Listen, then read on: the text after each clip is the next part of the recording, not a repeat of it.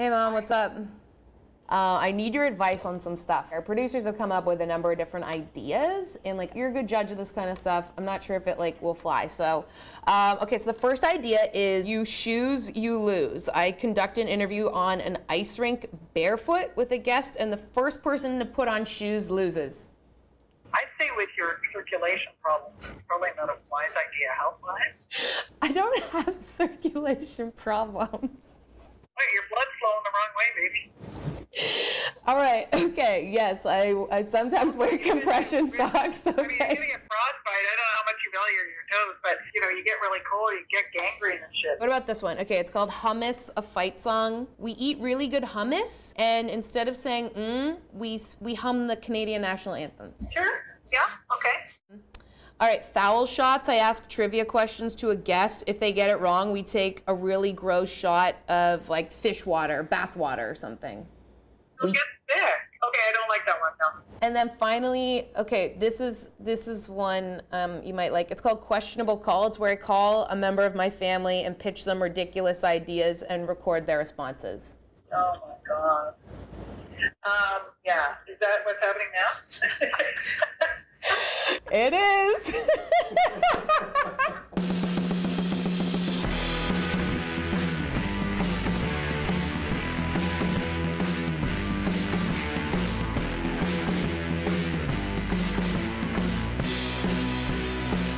Hello and welcome on into our debut episode of Call It a Night, the show where we dive into all of the latest sports news, but with a comedic twist. We're gonna get wild, we're gonna get weird, and at the very least, we're gonna have lots of fun.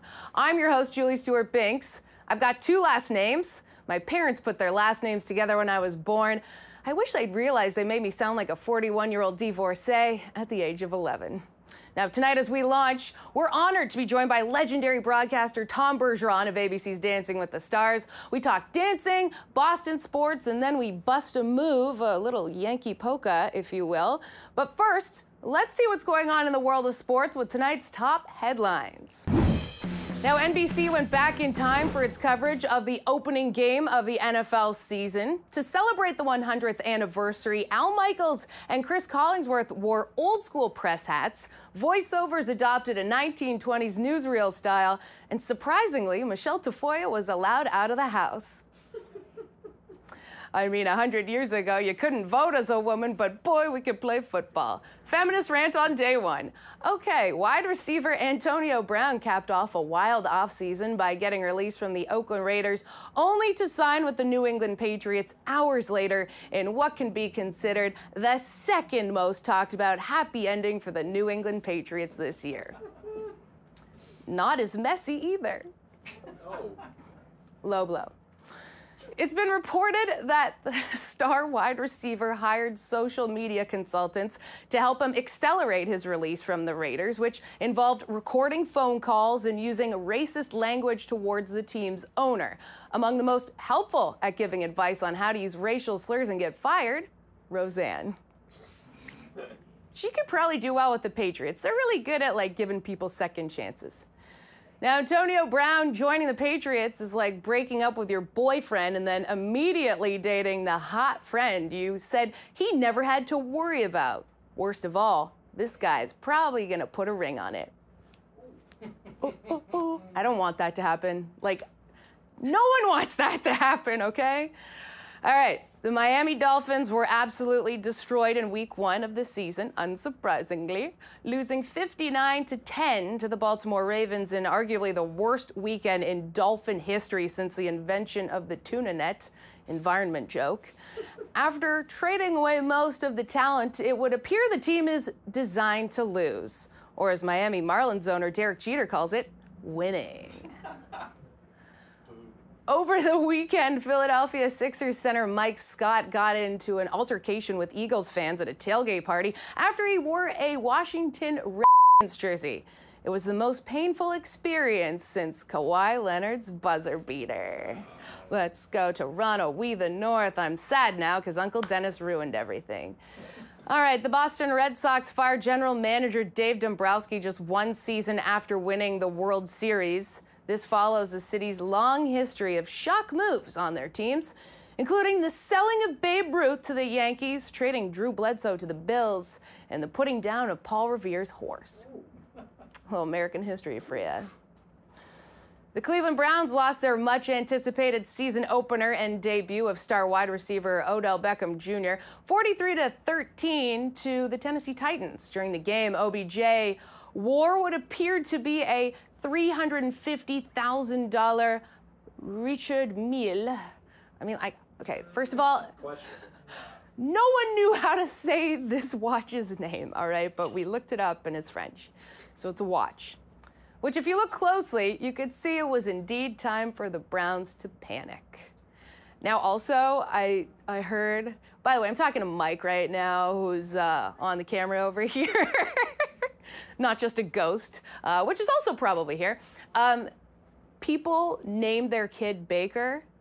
A great idea, but just talk to a 4-year-old Johnny Manziel to know that that's not a good idea. Canadian team tennis sensation Bianca Andreescu won her first ever Grand Slam, defeating Serena Williams at the US Open, and then apologized to Serena and the fans for winning. Now, apologizing for winning is the most Canadian thing since Justin Trudeau wrapped himself in a Hudson Bay blanket and rode a moose to RBC to withdraw a Mountie hat full of toonies. What? That didn't happen. Since, Tim Hortons and Gilda Radner and Martin Short crushed a case of Molson's at the Nova Scotia ice fishing finals. Julie, we're in America. All right, well, maybe this one. Tim Hortons. Since Tim Hortons gave out free maple donuts and hot chocolate to a group of hockey moms on Boxing Day. Please move on. All right, we'll go back to America. This is the second time in 2 years Serena Williams has lost to a teenager in the final. Well, the good news, Serena, now you know what it's like to play Fortnite professionally.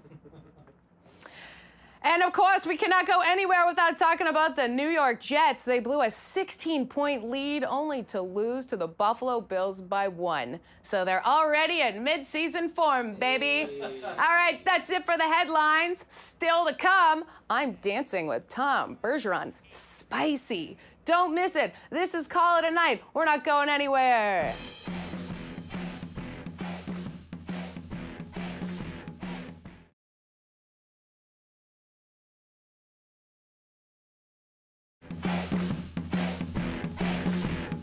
All right, folks, welcome on back to Call It a Night. I'm Julie Stewart-Binks. This is Mike Lockyer, my cabana boy. Yep. Also was on the camera in the A block. Then I got promoted to here. Everyone's wearing a lot of hats on this show, all right? You were also painting the set. I was painting the set, but also, so were you. And let me say...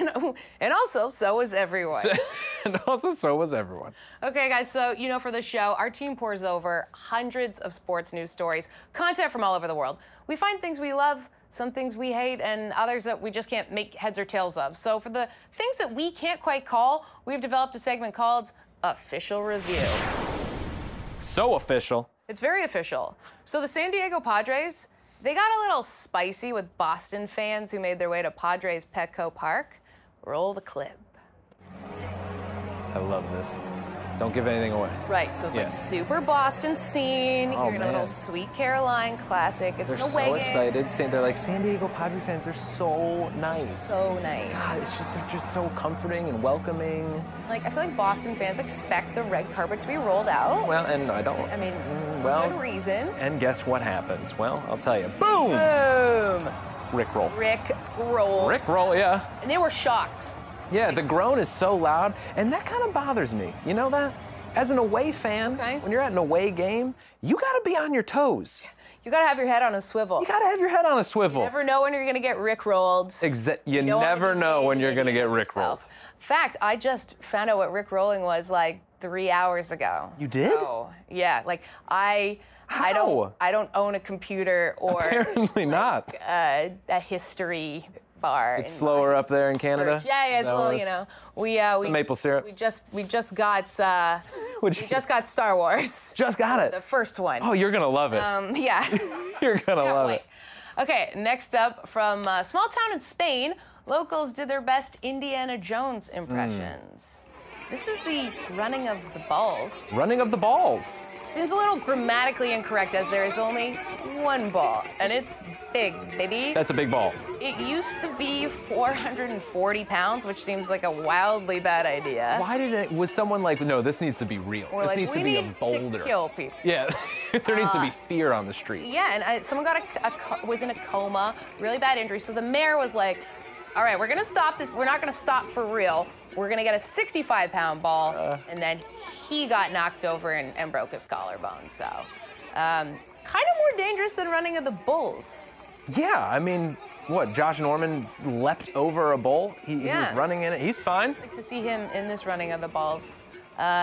Official review: Nick Foles probably shouldn't do that. No. Yeah. But I was thinking Nick Foles should join up with this mayor. Maybe they could have a nice little vacay, drinking some Malbec in Spain, hanging out. Only with one hand though, because like the True. Well, it would be. Yeah, it would like, be this. You know. Well. Up next, LeBron James has a new super fan, and he's not in LA, definitely not in Cleveland. He's in Serbia. You know, lots all of places. LeBron fans. And so, okay, so look at this. He's getting his hair cut. Yeah, this stresses me out. This stresses me out big time. Because I don't like this part when he's dropping the razor blade. Oh yeah. And then he goes to play defense on a guy and he gets posterized and then he goes back. Getting posterized. Why do this? I get so anxious with haircuts. LeBron's hairline looks like it's receding in this, by the way. I was wondering, do you think LeBron likes this haircut or not? He's seeing his hairline in reverse, you know what I mean? It kind of like... I think he likes it because LeBron James likes everything LeBron James. Himself, yeah, he likes himself. He'd be a great teammate for him. Yeah, great. He'd be passing the ball to himself, kind of, like in a way. You just got to play this way. Yeah, like he's looking at himself. Yeah. Yeah. While they run down the court. It's like getting a tattoo on the back of your neck. Like, you don't know if it's good. That's right? true. I can't imagine what that looks like grown in. It's like Teen Wolf LeBron James. I don't know if I would like that. Might be a little bit better. Yeah. All right, finally, you got to watch this. Also, LA-based sign spinner is a professional. You see these guys on the street spinning the signs, but you don't see this. Yeah, that's for real. That dude is next level. He is insane. You know they got a competitive cornhole now?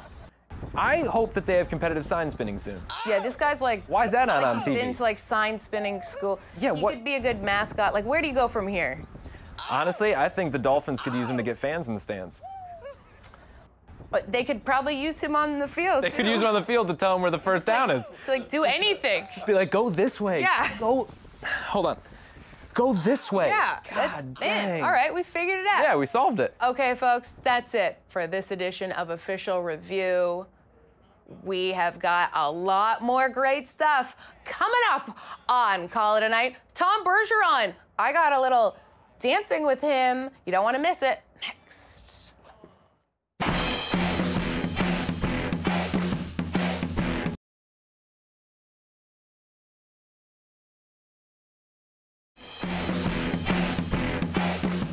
Welcome on back to Call It a Night. We are rocking and rolling on this beautiful Tuesday. And this past Saturday, we saw an upset for the ages on the court, and I'll tell you why it was a good thing for some. But first, I sat down with the host of ABC's Dancing with the Stars, Tom Bergeron, to talk about life, sports, and put my best foot forward for a future on the floor. Check it out.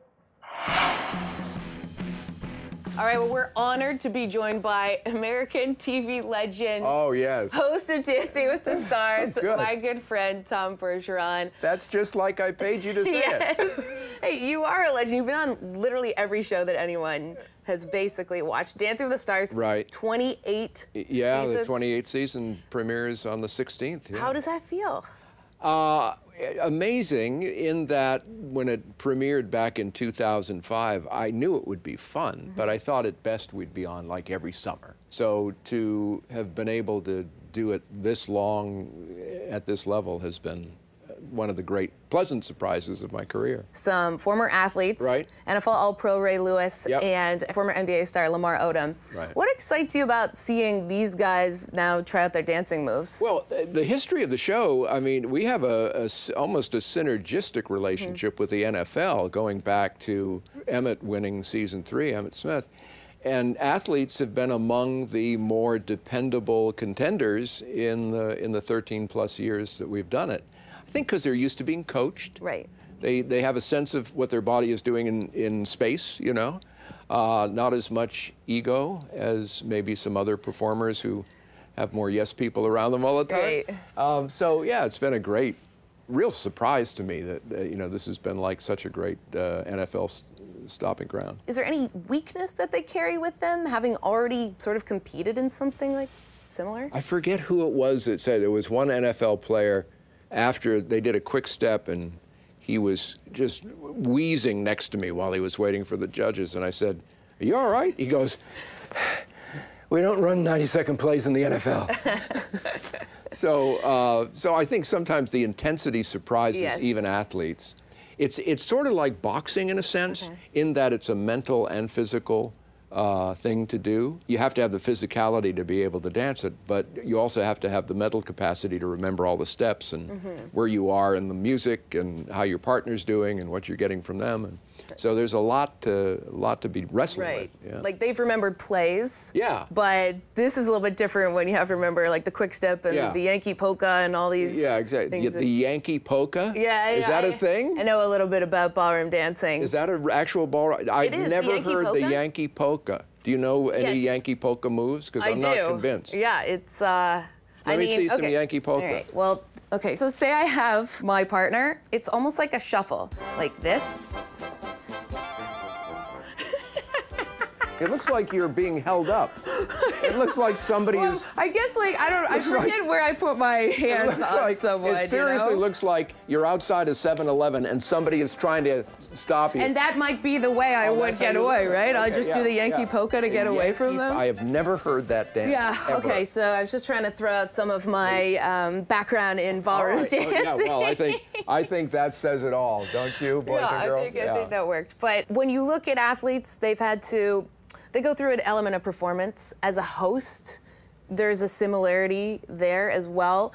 When you get ready for that red light to go on, what kind of aspects of performance, of athletics, do you find that you maybe carry over? Well, I think an important connection and corollary is being in the moment, being present. When we do a dress rehearsal, I usually have a little time between the dress rehearsal and the live show, usually an hour or so. And about 20 minutes of that hour, I'll meditate. I've been doing TM meditation forever. And it's all to keep me in the moment, keep me focused. And I would imagine any athlete worth his or her salt would tell you, you can't be on the field thinking about what you did last night or what you might do tomorrow. You've got to be there then. And so that's really the key for me, is when I go on that stage, I want to be aware of what everything is happening and how to respond to it. As sort of the, you know, Aaron and I are sort of the ringmasters of it, and how much do you interject, how much do you hang back, that type of thing. We'll wrap up soon, but just, we're going to be doing a lot of comedy with sports. Yep. How important do you think comedy is within sports? Like, we see a lot of serious stories, we see a lot of emotional stories, but what do you like about that vehicle? Look, I think life has comedy in it, whether you acknowledge it or not. And I would imagine, like in any other profession, the athletes who embrace the potential humor of what they're going to be doing while taking it seriously at the same time in terms of training and execution, they're probably healthier for it. Right. And God knows, you know, as the guy who hosted a video show for 15 years, you got to have plenty of sports bloopers every week that you can weave in. Oh, there's a ton of lot. That's what people like. It's fun. It's different. It's human. It's human. It's human. Right. And speaking of that, I mean, the whole reason why we're here, I buttered you up to this point, is the fact that I want to show you my moves for Dancing with the Stars season 29. Well, you kind of. Well, you did what was the Yankee polka? The Yankee polka. That was not even a thing. Not even a thing. It is. It is definitely a thing. But this is something I've prepared myself, and I mentioned. Okay, so I did a ballroom dancing class in college. Okay. Mandatory. All right. That's what you get with a physical and health education degree in Canada. And then I was an ice dancer too. So I've worked on something knowing my very good background in dancing. All right, but you're going to do this by yourself? I'm going to do this. Who's that gentleman with the camera right there? That's Dan, our writer. Here, Dan. You got to dance with Julie. I don't know if Dan's prepared to dance like I dance. He had no idea we were going to do this. So, because I have to judge this, right? So why don't you, and let her lead, because she knows what she's doing. I got to lead, but you have to do what I'm going to do, okay? All right, I'll be down here just watching. All right, just make sure, And is there a style we're going to see here? I'm going to let you guess what kind of style we're doing, and feel free to do any kind of play-by-play on what we're going to do, okay? All right. All right, so Dan, follow me, okay? Because I like to lead. Okay. All right? Maestro, cue the music.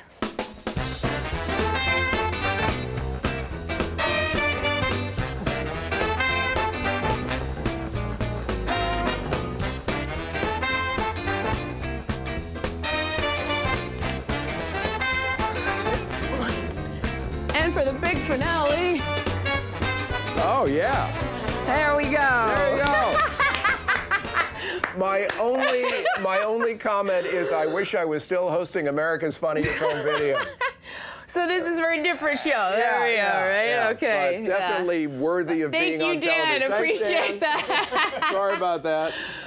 Yeah, all right. Well, there we have it. Those are some of the impressive. moves I usually bring out at weddings and at the club. So I thought I'd let everyone see them. Wow. But Tom, thank you so much for being here. Always a pleasure, Jules. Great to see you. It is great to see you. And of course, everyone can see you on season 28 of Dancing with the Stars. Starting September 16th, Monday nights on ABC.